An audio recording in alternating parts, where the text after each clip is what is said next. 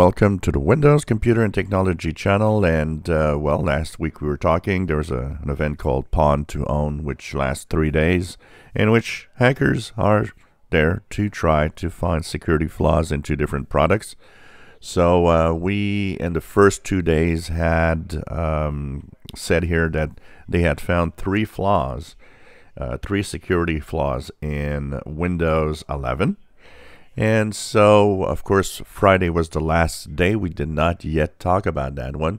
Well, just on the last day, three more flaws were discovered. So this means that Windows 11 was found to have a total of 6 security vulnerabilities during the Pawn2Own event. So that is something that, of course, will mean they will be fixing that, hopefully for the next Patch Tuesday. Now, of course, these are not disclosed, which means that they are not, nobody knows exactly what the flaws are about, except Microsoft and, of course, the hackers. They have 90 days to fix it, so if it's not next Patch Tuesday, it could be within the next few Patch Tuesdays.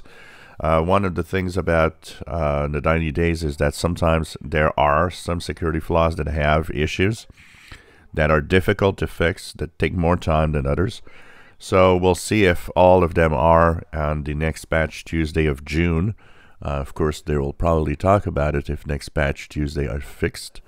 And, well, why now? We know that there's at least 6 security flaws and probably a lot more, because every month there's these groups that find these security flaws within the products. And, of course, other security flaws were found in other systems from Virtualbox from Oracle. Mozilla Firefox had some, Apple Safari browser had some, the Microsoft Teams had some, Ubuntu, several flaws in Ubuntu, several flaws in cars and the different systems of the Tesla cars.